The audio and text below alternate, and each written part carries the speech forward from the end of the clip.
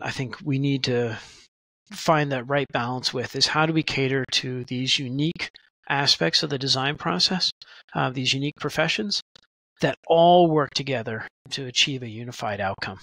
Hello and welcome to the Business of Architecture. I'm your host, Ryan Willard, and today I'm honoured to have the opportunity to converse with Roderick Bates, the esteemed Director of Corporate Development at Chaos. So, throughout Roderick's distinguished career, he has been at the forefront of identifying and nurturing innovative solutions to architectural challenges. In his pivotal role at Chaos, he is tasked with the critical responsibility of monitoring industry and market trends that are influencing the methods employed by Chaos's clientele, both presently and in the future. His role involves engaging in strategic collaborations with technology partners, clients, and the leadership teams of Chaos's product development and research divisions to evaluate and initiate new product ventures that will pioneer future architectural design. Previously, during his tenure as a principal at Kieran Timberlake, Roderick spearheaded initiatives to develop and bring to market various software and hardware tools. These innovations have been instrumental in enhancing the environmental and operational efficiency of the buildings within the wider architecture, engineering, and construction community. And it was a real delight speaking with Roderick. It's an absolutely fascinating career. Number one, the innovation of a practice like Kieran Timberlake, hiring and developing a research and development team and putting that kind of resource into innovation. And also Roderick's kind of visionary thought, his research mind, and the kind of career arc that he's taken that now sees him at Chaos and the kind of work that they're doing. And specifically, we focus on Enscape as one of the kind of key products and bits of software that Chaos is developing. In this episode, we discuss how a blend of forestry and architecture led to groundbreaking approaches in sustainable design. We uncover the transformative power of software in visualization and influencing architectural projects. We look at the surprising ways non-architects are leveraging advanced design tools, and we also learn about the future of architectural software and its potential to revolutionize the industry. So a really fascinating conversation, very important, and sit back and relax and enjoy Roderick Bates. This episode is sponsored by Smart Practice, Business of Architecture's flagship program to help you structure your firm for freedom, fulfillment, and financial profit. If you want access for our free training on how to do this, please visit smartpracticemethod.com. Or if you want to speak directly to one of our advisors about how we might be able to help you, please follow the link in the information. Roderick, welcome to the Business of Architecture. How are you? I'm doing wonderful. Thank you. It's, I think, the first day of winter, and it's one of my favorite seasons. Excellent. Yes, it's certainly starting to get a little bit colder here. So, welcome. You have had a really fascinating career. You were previously, before your current incarnation as Director of Corporate Development at Chaos, you were a principal at Kieran Timberlake. You were there for about 13 years. You're part of their research group, working on ecological, economic, social, and site-driven data to kind of create and inform sustainable design, which in itself is a very unique position, very interesting position in a practice, certainly in a practice of that caliber as well. And particularly at that time, I mean, it wasn't something that really was on the radar of most firms thinking on that scale. And to be able to have the opportunity to come in and for them to see value in that was unusual. Was that something that came out of your kind of university work, or how did you end up positioning yourself in such a kind of unique kind of domain of expertise? Well, what happened... And what is this domain? What does it mean? Absolutely. Well, I first worked actually at Kieran Timberlake coming in from between my first and second year at forestry school. And there you get exposed to a lot of concepts within the realm of ecology. And one of them, maybe it sounds a little simplistic, but essentially one of the professors said, listen, everything matters, but some things matter more than others. And so when you were looking at an ecosystem, you had to figure out, okay, what are all the inputs? But then what are the ones that really matter, and what are the ones you can manipulate? And so when I came to Kieran Timberlake, and I actually came by an introduction from one of my professors, as an advisor I had, and he said, what do you want to do for your internship? And I said, I'm really interested in the built environment and how we can manipulate the built environment to achieve ecological goals. Same way that within a forest ecosystem, you manipulate it to achieve a particular ecological outcome. And so he said, I have a couple of firms that might be interested in this. So he put out his feelers, and Kieran Timberlake was one of them that said, well, that sounds interesting. We don't really exactly know, but yeah, why don't you bring them on over? So I went down there and interviewed, and I showed him some work that I had done that was little hand drawings of like a sort of a nature experience that had a ecological component, an educational component, and folded into a larger development. And they thought, this is pretty creative for someone that's not even coming from architecture. So they brought me on board for the summer, and it ended up being an incredible opportunity to work on one project by and large the whole time. It was a university project up in Calgary, which for the firm was kind of like an opportunity to really punch above their weight for the first time, significantly so. And they really put a lot of effort into an interview process that was very unconventional. And a lot of it was around understanding the context of this project and what the opportunities were for this project to have a benefit to that larger context, whether it be the educational context, which is kind of obvious, right? But then also, this is a place where the oil sands were, one of the primary sources of funding for any project up there, university or otherwise. And so to really understand the environmental implications there, what were the opportunities for a building to have an impact on that particular ecological outcome? What was the local ecology? What was the nature of the wind throughout the year, and how would that, say, be something that could be harnessed? I ended up having this incredibly complex understanding of the site that I communicated to the larger firm, and ended up being the basis for our interview, showing how all of these myriad of influences would actually yield an architectural outcome. And it ended up being something that was pretty unusual for the firm as far as an interview process, and started to set a little bit of a template for how they approached site analysis and design going forward. So given the success of that, they asked me to come back. And I thought, well, that was an absolutely fantastic experience. So yes, I'll come back. And so that's absolutely fascinating. That's so interesting that actually your initial area of expertise is in forestry and ecological systems, and that's very progressive for an architect to kind of engage with that. And actually, you can start to see how, in a way, it's so obvious. It's such an important. Yeah, it's sort of obvious link now, right? But that was a long time ago, and it wasn't then. But while it may be obvious, it's also really dependent upon a firm with an open mind.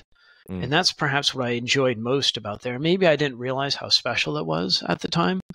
But if you could come to, say, internal design review or a crit or what have you, with a compelling argument, some data, strong visuals that you could communicate, people would listen.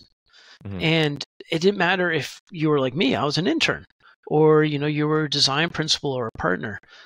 Everyone's voice mattered, and as long as you were effective in your communication and had sort of sound reasoning and argument, and I mean, to me, that was really satisfying, because in most places, particularly with architecture, you got the cape and cane and all that, you have sort of an ego element, right? And that really wasn't the case there, which I thoroughly enjoyed. Well, so that's a very kind of interesting perspective as well that you must have, because you've come from a slightly outside discipline to architecture, worked very intimately inside an architecture practice with architects as a principal for a long period of time, but not been necessarily a building designer. I could play an architect, right? For certain aspects of it, and there's some things that I did where I was like, okay, this really started to drive design, like, some very simplistic CFD analysis that actually informed the shape of buildings based upon my understanding of wind patterns in this particular location throughout the day and throughout the year. And it actually influenced the design, and then get to see that it actually worked. There's things like that where like, oh, wow, that was satisfying. But you're right. I'm not specifying things on a really detailed level and things like that, but I'm still playing within that realm in ways that were actually pretty informative. In that first internship, one of the things I also was involved on, it was a school called Sidwell Friends School down in Washington, D.C., and I think it was the first LEED Platinum K through 12 school. It was just wrapping up construction, and there was a desire to like let people know how special this school was. So there was a lot of components there, like a little constructed wetland that was processing wastewater and things like that. And so they had a visual about what was happening as far as that wastewater that was right there front and center. So to understand this whole wastewater system, they're like, well, here are the specifications. And they're like, gave me some files to go through and had to read this. And then from there, kind of like back understand the specifications for the system and then create a diagram. So all of a sudden, okay, I learned architectural specifications and things like that. So it was a really great way of learning a lot of the things that architects maybe take for granted, and allowed me to have a better understanding. But I do remember it was a long process. I mean, I remember going to an interview and somehow I said something like, oh, there's a cement truck or something like that. And they're like, oh, no, that's concrete, young man. Things like that, where like I still got really chastised on terminology and whatnot, which I really appreciated, because it was all part of that learning process. Amazing. And so how did your role then evolve at Timberlake, and what was the kind of group that you were leading and pioneering there? Okay, so I certainly wasn't leading it, maybe for a short period of time. So when I did that internship, there was an individual by the name of Kevin Pratt, the late Kevin Pratt, who was really a polymath and had a degree of intellectual latitude that was really, really exceptional. I mean, he was a remarkable individual. And so I worked with him during that first summer, and he was sort of the research director. And then when I came back, he actually left to take a teaching assignment. I can't remember exactly where it was. It might have been Cornell or something like that. So it was just me. So there was a year there where I was kind of like, I was the research group, and it was really a lot of fun because, there wasn't necessarily a lot of second guessing of my assertions, which is always satisfying. But at the same time, you got to do what you want and what you saw was important and guide things in a certain way. But obviously I was pretty green. So they brought in a research director by the name of Miss Billy Faircloth from UT Austin, and she was fantastic. And so the two of us worked together to map out what are the capabilities we wanted, what was the type of skill sets that were going to be required to hit those capabilities. And I remember we had printouts of every person in the office and their relative skill sets and things like that, trying to map out this whole concept of, okay, there's certain problems we want to solve. What's the team that we need to have to solve it? What's the team that we have right now? And what are these skill sets we can pull in? So working together, we ended up having an entire research vision that went everything from like a very structured component, because we were an ISO certified firm. So everything had, we had to have a research process that was documented and formulaic. But within that, of course, there's a lot of latitude. And then we had to build out the team. And I have to say, there's nothing better than getting to build out your own team. Yeah. It's really satisfying because you get to find people that you're going to be able to work well with, but are also going to push you and push the practice. What do the people say? Like, B people hire A people, or no, what is it? A people hire A plus people or something. I don't know. All I know is that the people I hired were definitely smarter. And they really got us to deliver. But it was also a really fun interview process, and finding these people was really an exceptional process. And honestly, the interview process was probably the most fun I've ever had at any firm I've ever worked at. And I've always tried to pick elements of it to apply going forward. Was it primarily architects, or were you bringing in people from other disciplines as part of this research group? We were pretty open-minded as far as who we brought in. There was a certain amount of bias on who would apply or even see the opportunities here. Because we were oftentimes trying to kind of pull in people from adjacent fields, but what's a mechanical engineer going to even be looking for a job at an architecture firm? So we ended up with some architects, but to call them architects would really be shortchanging these people. There's someone that has had a background in anthropology, but also architecture and forestry. Someone that had was it like Russian linguistics, chemical physics, and architecture. Things like that. I mean, it was like these people were all over the place. But I think that was part of what made it work really well. Is you had this exceptional group of people that performed at a really high level. Of course, they were all kind of alpha people. So I think probably to hang out with us was probably no fun for an outsider. But we all got along really well. Love it. So that's that. I mean, from a business perspective, that's actually quite a unique position to be in, is to have like an architecture firm, to have this research group that's doing, I'm assuming, a lot of independent research, and then research which is then specifically geared towards particular projects. It was, yeah. We had sort of these two pathways that we pursued by and large, and it was all funded by the work that the firm did. So there's a certain element of commitment and sacrifice there. It was like basically they were committed that like 10% of the firm staff was within the context of this research group. And we weren't doing bathroom details. I mean, this was research. And so that group had really two different avenues that it pursued. One of them was that research that was in support of current design practices or current design projects.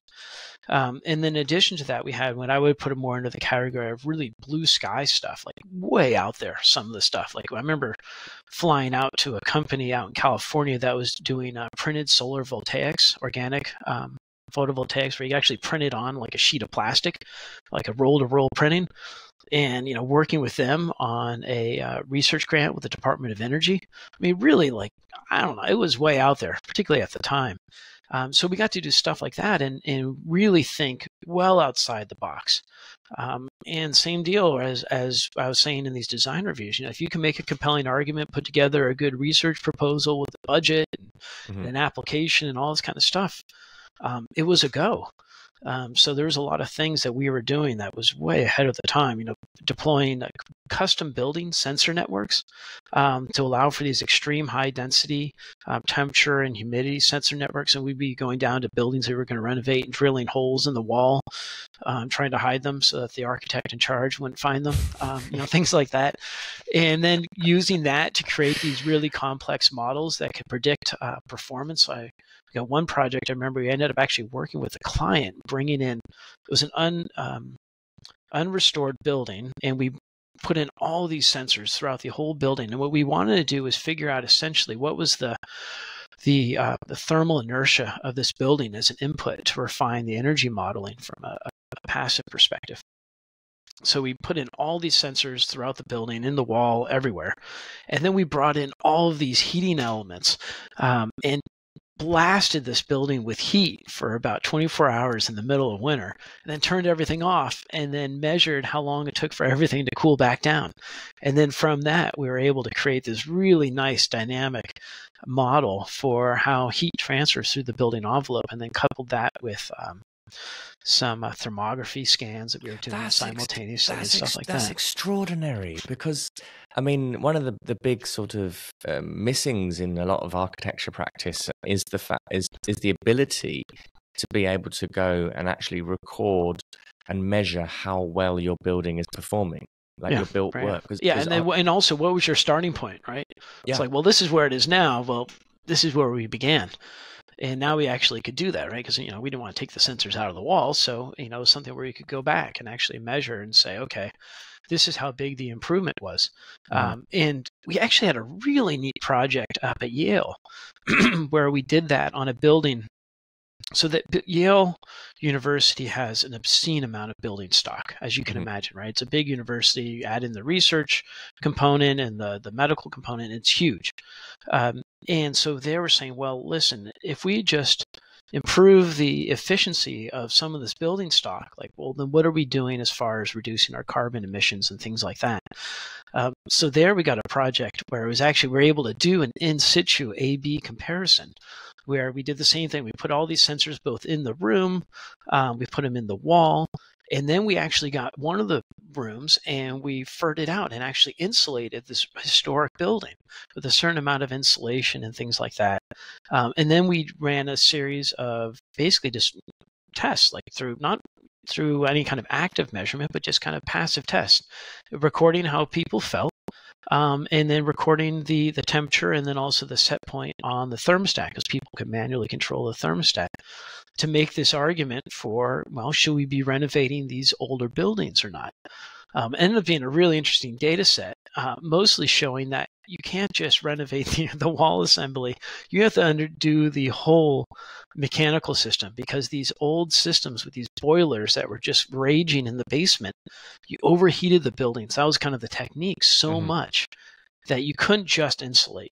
You had to redo everything, because otherwise the building just became too hot.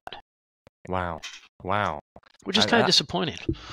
Yeah, but so kind of critical to know.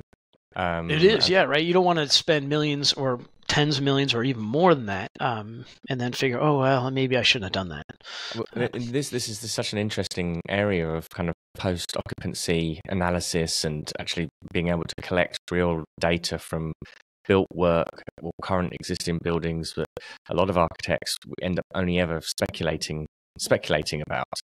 I know, that's the kind of the bummer, right? And every time you go back, like there wasn't a single time in that whole experience where we went back to a project and perform any type of sustainability focused analysis, whether it be bird strikes or embodied carbon or energy consumption or something like that, and found out, this needs a little extra work. Nothing was the way it should have been. It didn't mean that we couldn't get it there, but it did require some level of intervention. And I think for us, that was like a really important lesson, but it was also one where we found that oftentimes it was happening on a sort of a one-to-one scale. Like, it was this project, this lesson learned, okay, done deal. And I remember one of the firm founders, Steve Kieran, was presenting on a talk at University of Pennsylvania called like The End of Oil. And essentially he wanted to make an argument that we as an industry actually have very little influence. Industry in that case being architecture. So I did an analysis looking at all the projects that were built every year, and how many of those, what percentage of that did that reflect of the overall total building stock. This is in the United States. And then how many of those had an architect or an engineer involved. And the sad reality was that I think at the time it was like 127 million buildings or something was in existence. You had a limited number of those, maybe 10% sort of exchanged every year of new buildings. And then you had this like tiny sliver. And I mean, it was like this huge diagram of buildings representing each one's like a million. And then like one little part of a house was architects involved. And you realized, holy cow, if we're going to solve this problem, this isn't going to be a solution coming from one building at a time. Like, we need to think bigger. And that thinking led us to take some of the lessons we learned, package them into software products or, some sort of technology products so we could get out into the larger industry. And from my perspective, that was probably one of, like, from a sort of a paradigm shift, one of the most impressive things that firm did is it really tried to not just hold this as this sort of reserve of their knowledge that would be a competitive advantage, but really try to get it out to the larger industry. Wow. Okay. So the research that you guys were doing, you were developing tools, unique pieces of software, and ways of manipulating, understanding, collating, presenting data, which then starts to manifest itself as new bits of software, which you can then release to the rest of the industry to have more of a bigger influence, which then leads us on nicely. I'm imagining now of the bridge that happens between Timberlake and your current position. Yeah, absolutely. And that is in many ways the bridge. So we had some software that ended up being actually relatively successful in this realm. It was one that was called Tally. It was around quantifying the embodied environmental impacts of materials as you were specifying them on a particular project. It was a Revit integration, and it ended up being one of the first tools for this type of analysis. And it was one that was born out of an experience. There was actually an EPA had a project where it was called the Design for Disassembly as a competition. So I did a virtual disassembly of one of our first projects that was done in Revit. It was a house down in Delmarva Peninsula. And wonderful house, absolutely beautiful, but it had a ton of spray foam insulation. And it also had one side of the house that opened up with these garage doors to face the ocean. And when I did an analysis of the embodied environmental impacts, at that time, the data was pretty thin on the ground. So we could only do carbon, and it was some serious bodging here to get this analysis. I was like weighing things. I was like weighing buckets of bolts and whatnot, trying to understand how much the components were. And we found that this spray foam insulation was more than half of the overall embodied carbon, so to speak, for this house. Wow. Which is huge, especially given that the house, like half of it opened up. So it's like, how important was this insulation that was like half the impact? And so the thinking out of that was like, wow, I wish we really had a tool that could understand this at the time when we were making this decision. And so that led to the development of this thinking that we needed to have something that was integrated into Revit. As you made decisions, you specify materials, you could quantify that impact. Then we ended up getting a commission for the New London Embassy for the U.S. government. And part of our proposal was that we would quantify the embodied environmental impacts of this building, which is all well and good. You can do it by weighing things when you're working on a small house, but when all of a sudden you're working on an embassy, which is huge, this building, it was like 1 million square feet or something. It was massive. That's not going to fly. And so all of a sudden it was like the dog that caught the car. You're like, oh crap, what am I going to do? And so that really jump-started the development of a process. And so we ended up coming up with an idea, reaching out with Autodesk, which almost reached out to us at the same time to work together. And then with them, we found a technology partner in Germany called PE International, which I think is now Sphera. And we worked together to essentially create this tool for this project that also had applicability to anyone that had this problem, and ended up being really successful. When you think about the first sort of product commercialization process, you want to figure out like how many people even knew about this. And remember sending a survey out to everyone in the firm contact list, which was pretty big.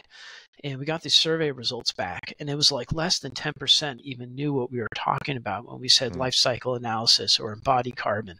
I mean, it was like nobody knew. And then, I think if you were to do the same survey now in the profession, right, it would be like, okay, almost everyone understands. But to get to where I am now, though, a little bit of the challenge was that it's still an architecture firm. Right. Yeah. We're still in the service of architecture, and architecture was essentially the engine that was enabling this type of ancillary work. And there came a point where essentially I wanted to focus more on that aspect of how do we get from that little sliver to the much larger paradigm of improving performance and really move the needle in a meaningful way. And you do that by essentially getting in front of as many designers as possible.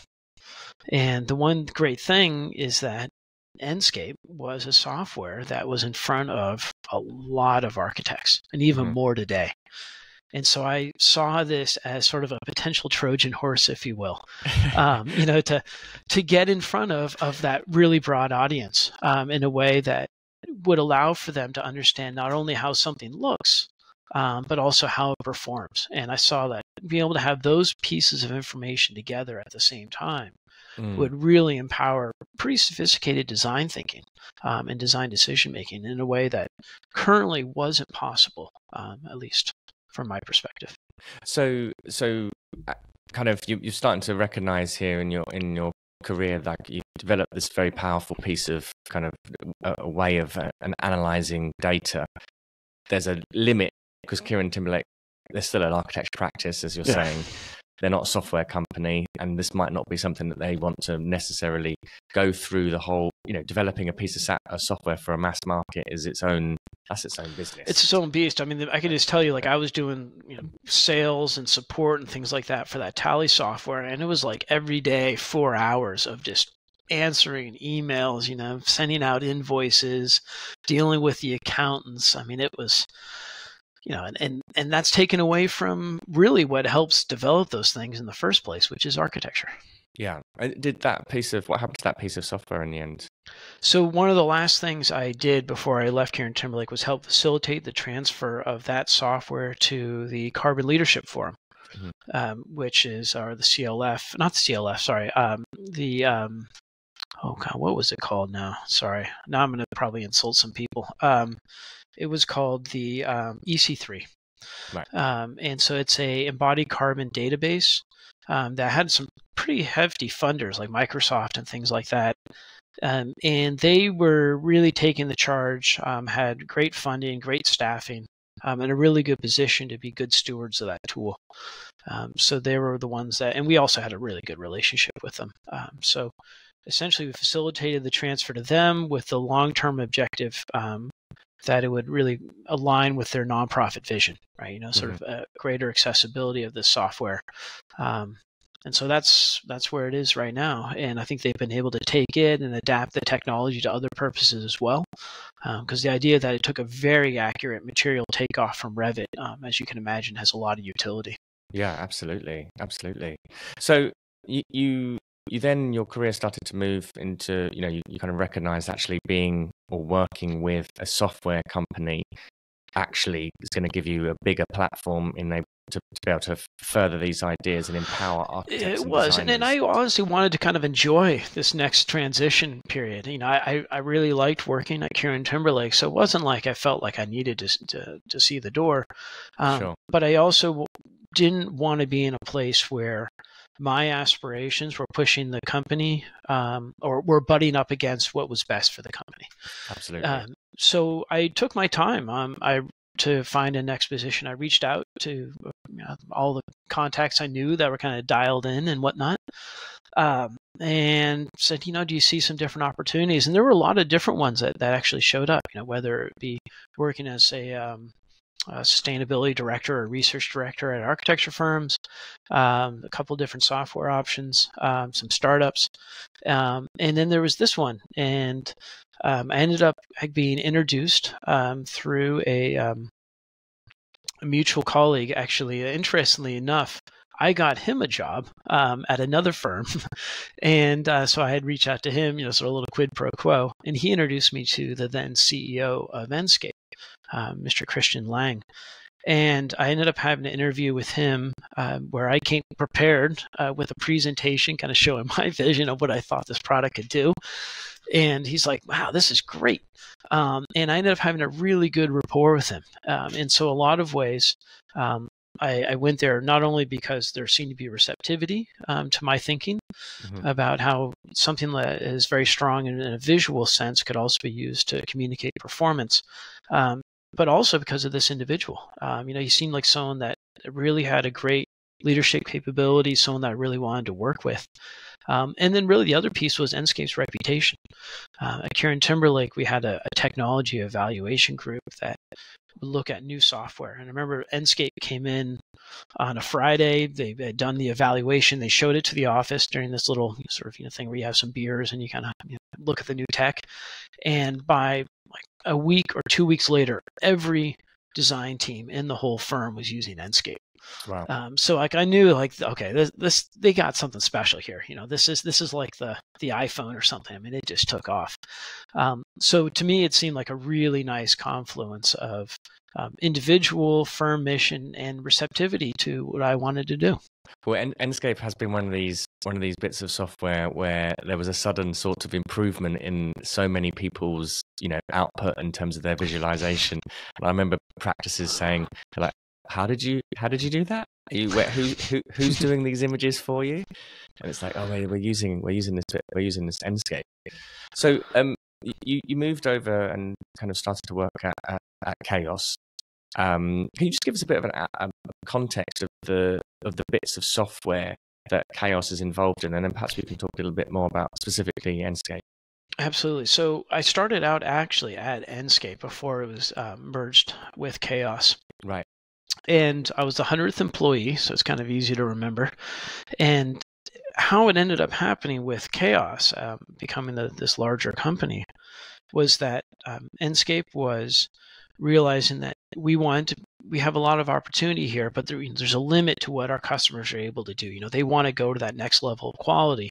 And we knew a lot of them are using something called the V-Ray software, which was made by a company called Chaos, to be able to achieve that next level quality, that picture perfect stuff, photoreal, so to speak. Whereas we were really the reserve of real time and ease of use and things like that. So we were used for interviews and things like that, but we weren't like, SOM wasn't necessarily using us for that, I don't know, billion-dollar project movie or something like that. So we were looking at options for that next level quality. And interestingly enough, unbeknownst to us at the same time, Chaos was seeing Enscape as a threat and was developing sort of an Enscape killer, so to speak. And that would take a little bit of our lunch. And there ended up being some investors that were kind of talking to both of these companies and saw this strategic opportunity, saying, wait a second, what about bringing these two entities together and making the company that could really be the visualization company in the world? And so that's ended up what happened. It ended up being this merger between Enscape and Chaos to bring together this continuous workflow of real time to photoreal. And from my perspective, it made total sense. And I think from the perspective of where the industry is going, it absolutely makes sense as well. So when you think about the ecosystem of products that we have, you have Enscape, which is it's really about ease of use at a most fundamental level, and part of that is real time. It's really quick, so you can make a design decision very quickly. So you can look at options. It's like a curtain wall versus storefront, things like that. And it's so easy to use and so fast from just a pure technical perspective. And it sits right in the platform you're using for the design process that you can actually compare these options and things like that. It's also that ease of use means that anyone can use it in your firm. Like a lot of firms that I talk to, it's like kind of a second window. So they'll have Revit on one side of their big screen, and then they'll have Enscape running the other. So it allows for them to get a more intuitive visual understanding than you might get through a Revit interface. And then that same intuitive visual understanding has a lot of weight when it comes to other audiences. You show a client certain, like I say, a section drawing, and like, I don't know. I know from experience, there's a lot of things that I probably at Kieran Timberlake, we show clients like either they really knew their architecture or they were just nodding. And I suspect a lot of times they were probably just nodding because some of these things are really complicated to communicate via a 2D drawing, and particularly one that's like line drawings and things like that. Whereas Enscape cuts right through that. And it's like, anyone can understand this because I think that's very interesting as architects. We can, you can be looking at a series of drawings for weeks and weeks and weeks, and you train your eye to be able to read them very quickly. And even for me, spent the best part of 20 years looking at architectural drawings. If I come across a heavy set of construction documentation drawings that are heavily labeled, or are it's going to take me a little while to understand what on earth's actually going on. So God knows what it's like for a client who's trying to understand, and particularly sections are a bit more, because they're such a kind of interesting architectural abstraction. A section. Oh, yeah. I mean, right? No one's seen a building in section unless there's been a disaster or something like that. Yeah, exactly. It kind of really takes a little something to understand what it is that you're looking at, and it can leave a lot of clients a little bit baffled. So. And that's part of what I always felt in all of these processes is there's a real need for inclusion. People talk about the importance of inclusion, and I always had a slightly different lens on it, which was everyone and the design process has something to bring to the table. There's always sort of a mildly derisive term that people would use, like, don't let the client play architect or something like that. And I was like, no. I mean, they're paying a lot of money for this experience. Like, they should enjoy this design process. Let them play architect. Similarly with various stakeholders, like I think a lot of people have something to bring to the table that you're not going to think of. And so that's why one of the things I really like about Enscape is it brings everyone potentially into the design process. You don't have to be just that expert that's looked at the drawings all this time and really understands plan and section like nobody else. Mm-hmm. You can be anyone. And you see this and you can have informed decisions because you really don't necessarily know where the good ideas are going to come from. They may come from the client group. They may come from those eventual building occupants. So for me, I had a very open mind. And that's one of the things I really liked about Enscape, is it kind of broke down that expert wall and allowed everyone to be participants in the design process. What were some of the other issues that you feel that architects were dealing with or other designers are dealing with that Enscape starts to open up and provide a kind of new set of solutions to?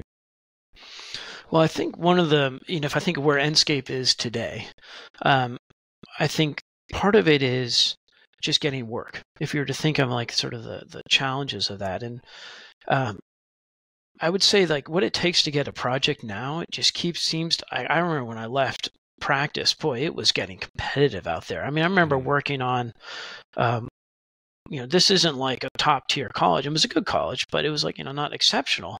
And there was a library project and we were competing against Snowhetta. And I was like, Snowhetta doing this project? I mean, what's going on? Like competition is fierce. And if you go into an interview process like that, anything less than prepared, like you're really underwhelmed. And so that's one of the things where I think about what Enscape is enabling now. It's enabling people that don't necessarily have visual experts and things like that to create really compelling proposals for winning the work. Because obviously, if you don't win it in the first place, you're not going to get the job. The other thing that I was starting to see is that a lot of interview processes were getting longer and longer, and there was an expectation there would almost be like an element of design that was rolled into these interview processes. It was like the clients were almost trying to get something for free. Yeah. And so having something that allowed for a really rapid visualization as part of that early ideation made it a lot cheaper because you're not getting fee for this process, but you have to present something. Otherwise, you're not getting the job in the first place. So Enscape seemed like a really good tool and is a really good tool for people to go through that sort of unfunded early design process that now seems to be required to win projects, particularly in interior design, I'd say even more so than architecture. So that's a big part of some of the value that I think it really brings to the architects. And then something else that's unique that I find, beyond just the pure visualization that Enscape enables is virtual reality. And virtual reality is a little bit like there's a bit of a schism, I would say, in our customers. Some people are like totally sold on VR, and other people are like, I wouldn't touch it with a 10-foot pole, and I'm going to get conjunctivitis. But for those that use it, or motion sickness. Or motion sickness, probably the more benign thing to say, right? I was a little worried about seeing these goggles being passed around. But as one of our customer advisory board members said, he felt that the age of shareable wearables is coming to an end. Like everyone, people are actually bringing their own VR goggles to reviews and whatnot, which I think is a nice idea. But one of the things that VR does bring that I think is really powerful, particularly for those that don't have a huge reservoir of experience in design, is a sense of space. And looking at a drawing set and understanding a volume or how one room flows to the next is incredibly challenging unless you have a lot of experience in architecture and architectural design. But you put on VR goggles and all of a sudden you can understand volumes. You can understand if that floor to ceiling height is appropriate or maybe too much. You can understand what it's like to actually move and navigate. And that's something where you will just never get it from a traditional 2D drawing. It's like it's like a little bit of a surprise. It's like, well, that worked. Whereas I think in a lot of ways, VR allows for people to understand what is, I think, in some ways, one of the most complex aspects of architecture. Like I say, it's that sense of space and volume and scale, which is very difficult to communicate. It's interesting, actually. How does the software evolve itself with and like just kind of going back to what you were talking about at Kieran Timberlake, where you were running you were part of a research group and you were looking at those sorts of independently driven ideas and then developing software. How does Enscape develop and evolve itself? What kind of interaction do you have with with architects and designers that kind of have you create innovations in the software? I mean, one of them, it is absolutely customer driven, but it's also mediated customer driven. It's kind of like, it's not a Greek democracy. It's more of a representative democracy.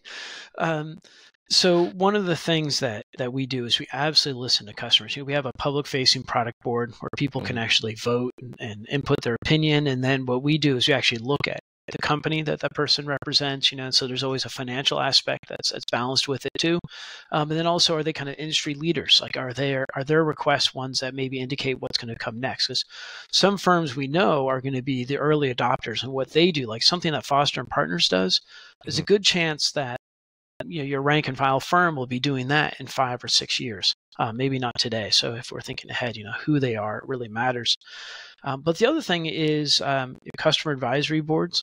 That's something that's part of my purview, is managing our customer advisory board for AEC, media entertainment, things like that. And getting a group of individuals together that have the experience both as practitioners and are maybe now thinking more strategically, getting them together, challenging them with ideas, giving them assignments in some cases where they present back to us as a collective, hearing them discuss the challenges that they're facing collectively, and providing a forum for them to talk in a way that's private, that they really don't get anywhere else, interestingly enough, is an incredibly valuable resource for us to say, okay, these are the challenges that they're seeing today. This is what they anticipate tomorrow. So that's a really good one. And then we also have a power user group. It's a little bit more about brass tacks. It's like a little more feature focused and things like that.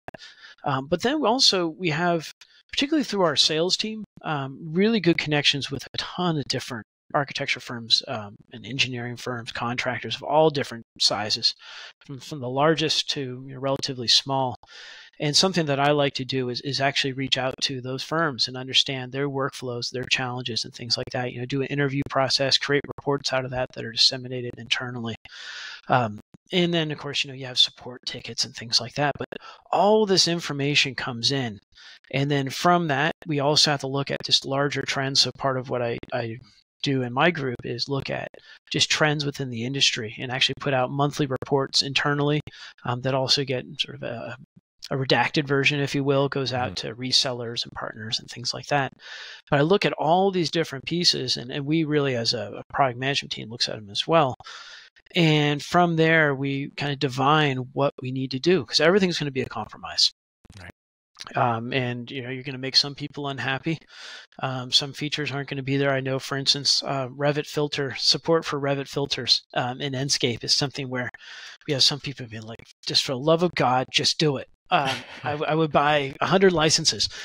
And then, on the flip side, we're saying, yeah, but we really need to focus on our licensing procedures here, because license compliance is a huge problem for a global software company, right? So you have to balance all of these competing interests. And there's always going to be more that you want to do. But that's a big part of it, is that we have to take in these inputs and make compromises, fundamentally speaking. I think that's one of the hardest things, is saying, okay, what do you sacrifice? And a lot of times it's things that I really felt were important, but I also have to take a step back and look at the bigger picture. Sure. You were saying earlier as well about your interest in kind of having pieces of software that have the capacity to both visualize and anticipate the performance of the building. Does Enscape have that kind of capacity at the moment? It doesn't have the capacity at this moment, at least in a public-facing way. We have some really rudimentary things, and maybe look at lighting, sort of intensity or light intensity and things like that. But that's absolutely an area that we'll be playing in, and we'll be playing in a way that really aligns with our core functionality. Prioritizing ease of use, but also maintaining a high level quality. And in order to do that, we're leveraging our skill set, which is visualization and visual communication, but in conjunction with a technology partner that has a really strong presence from a quality perspective in this industry. And this is something that we sort of shown in to a limited degree, usually to solicit feedback and things like that. But we'll be rolling out as a product next year. Mm-hmm. And so for me, needless to say, this is something that I'm really excited about, because essentially what we'll be doing is the same thing we did for visualization in architecture, which is democratization. We democratized visualization. We took it from the reserve of the visualization expert, and made it accessible to everyone in the design process. And we're going to be doing the same thing in the context of building performance, making this something where you can not only tell how something looks and compare options from an aesthetic perspective, but also understand the implications from a performance perspective at a level of quality that you can really trust. And I remember people that we were talking to for feedback about this concept. They say, the first thing that's going to happen when I show this to a client is they're going to ask, is this accurate? Is this how the building is going to perform? And they said, I'm not going to show it to any client unless I can say yes. And so when we think about our mandate, it has ease of use, has to have that quality of outcome, and it really has to yield something that's actionable. Right. Where your render, that visually intuitive interface, is the place where you can see the relative performance of your building from an environmental perspective. That's extraordinary. That's an extraordinary vision for, and to kind of imagine software being able to be that kind of predictive of how buildings are performing, tied in with just how the visualization has evolved over the last few years, where now we've got pieces of software like Enscape where you can be making these decisions very quickly, and you're not just getting a mock-up, you're getting near photorealistic, almost imperceptible, is that real, is that not real, of what something will look like in real time with decisions. Yeah, and that's part of the challenge, right? You're seeing this thing where the quality's gone up so much. I mean, it's like you look at an IKEA catalog and you're like, well, those are some wonderful photographs of all these little apartments. Like, oh, those aren't photographs, that's V-Ray. It's like, where this is going. And so from our perspective, we can't just kind of wait till we get to that quality cliff and say, okay, all of a sudden now that quality is accessible outside of our software. We need to start to adapt and say, okay, what are these other critical workflows that are out there that we need to adapt and include in our software with that same level of accessibility? So that's absolutely where our mindset is thinking in the context of Enscape. What are these critical design workflows? And there is no shortage of them. Mm-hmm. Some of them are even going the opposite direction, where it's like, listen, I love Enscape, I love that photoreal, but hey, let me tell you, schematic design is no place for photoreal. How do I walk this image back? How do I make it more artistic, more interpretive, so the client doesn't focus on the detail, but instead focuses on the big design moves? That's also very interesting. I was going to ask, what are some of the limitations around being so photorealistic? Because there's something almost where we're now living in a world where it's even for the best trained eye, I struggle, and other architects who are looking at these images all the time. It's difficult to tell the difference between reality and virtual reality, or the difference between reality and a visual image. Is that a constraint in any kind of way for clients? I think it is, because there's an element of art and science and architecture, right? And photoreal certainly has an element of both. Mm-hmm. To some degree, but also you lose a little bit of the emotion in some ways, and you have an emotional response to space when you walk into a fantastic piece of architecture. But sometimes photoreal visualizations aren't as effective actually at communicating that emotion, and you need to have something that's a bit more artistic, frankly. I remember talking with Herzog de Meuron about their practice from a visualization perspective, and they're like, oh yeah, we have a bunch of visual artists that work on different projects, but which one you choose kind of depends on what you want to communicate. Sometimes you want to communicate something that's a little dark and moody. Sometimes you want something that's really light and airy. Sometimes you want something that's very tectonic, and different artists have different emotions that they apply to their visualizations from their perspective. And we recognize the same thing with our customers as well, except they just may not have the resources or capacity to do that. So one of the things that we're doing, and we actually showed recently at Autodesk University, with some nascent AI tools that we've developed. And that's one of the places where we think AI could actually be really powerful, is to bring that type of artistic visualization into our drawings. And I think what's really exciting about this that I've never seen anywhere else is that we can do that in real time. So that means that you can, in a set of VR goggles, walk through something that is like an oil painting. That's your building. I mean, like, that's out there. That, like, something like that. This isn't just like a mid-journey button press. This is an immersive real-time experience that's artistic, which is pretty incredible, right? That's so far removed from photoreal and anything you can experience right now. It's pretty exceptional. That's extraordinary. That's absolutely extraordinary. Do you find that actually Enscape is finding its way into the hands of non-designers or kind of professionals that you wouldn't have necessarily expected to be using it and now using it?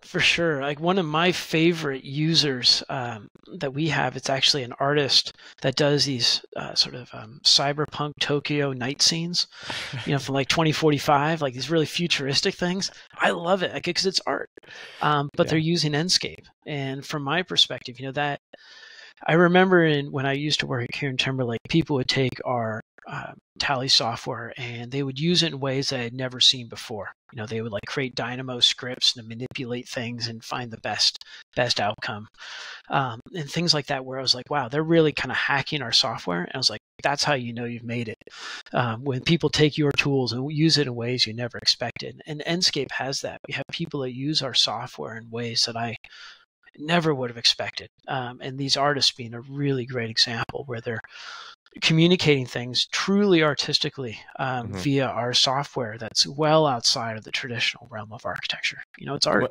And this is where you get the real interesting kind of feedback loop, where you've got unexpected users using it in a completely new way, and then a new feature begins to evolve or develop, which then everybody starts to use and becomes quite fundamental. It's true. I think that maybe this artistic mode will be one of those ones, or the capacity for, say, PBR material generation, sort of on command, things like that. I think I have a lot of opportunity there. But on the flip side, I think what we also are faced with is a challenge is that as you get into more of these critical workflows, building performance being an example of that, you also start to cater towards maybe a distinct branch of the design process. These are different disciplines for a reason, whether it be interior design, landscape, architecture, what have you. And that's one of the pieces that I think we need to find that right balance with, is how do we cater to these unique aspects of the design process, these unique professions that all work together to achieve a unified outcome. And I think that's one of the things that makes this industry so exciting, is that you really do have these diverse teams, incredibly diverse teams, and yet they all work together to deliver one building. And so similarly, our software is going to have to reflect that diversity when it comes to capabilities, but also allow for that unified design experience. Amazing. I think that's the perfect place to conclude the conversation. Roderick, that has been absolutely fascinating and wonderful speaking with you. So I really appreciate it was my pleasure. Your time this morning, because you've given me a really deep and unique insight into both your own career and the kind of fundamentals of Enscape. So thank you. Absolutely, my pleasure.